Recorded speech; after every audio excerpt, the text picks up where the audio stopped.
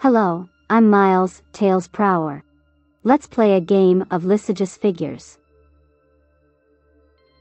Lissajous figures is the graph of a system of parametric equations which describe harmonic motion, detailed by Jules-Antoine Lissajous in 1857.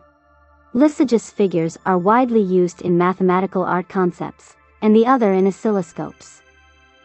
It is dependable in various frequencies and phase differences.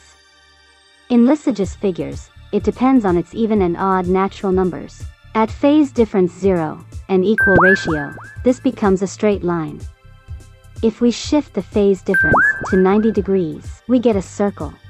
At the phase difference 0, and the ratio is set to 1 and 2, we get a parabola curve. At 90 degrees, it becomes as a figure 8 curve. At 1 and 3, and the phase difference is 0, it becomes a figure S curve. You can make lots of loops in your own, in which you can vary its ratio and phase difference. It can be symmetric to about either x-axis, or y-axis, or both. Odd designs do not have a symmetry, but they do have a rotational symmetry. I can tell anyone, like Wave the swallow teaches art. Wave, is it you? Yes, Tails.